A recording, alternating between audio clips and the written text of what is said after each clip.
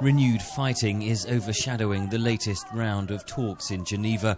This video, posted online Thursday, purports to show the aftermath of government airstrikes on the city of Homs. There have been fierce clashes around the rebel-held city of Aleppo. The United Nations Special Envoy to Syria, who is overseeing the talks, said humanitarian relief was struggling to get through to besieged towns.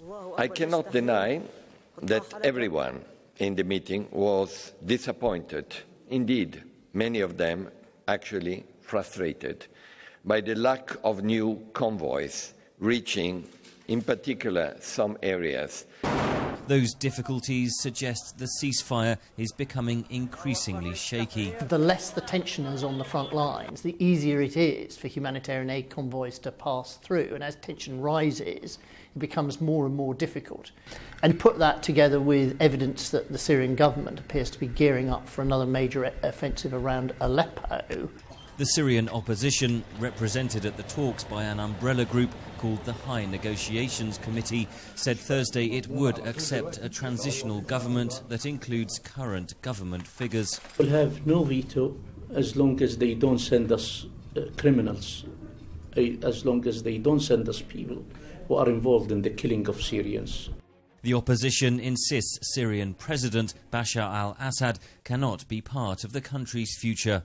But government negotiators, who will join the talks Friday, said the opposition is dreaming. If we have to proceed, then we need to forget, or we need others to forget the dreams they have had for the last 5 years, and to come with factual, actual solutions to the problem.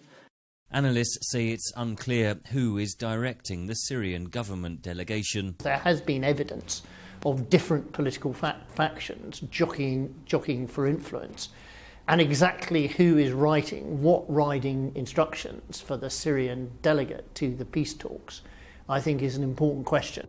The United States ambassador to the UN voiced her fears that the renewed fighting in Aleppo could derail the peace talks and urged President Assad's key ally Russia to, in her words, get the Syrian regime back with the programme.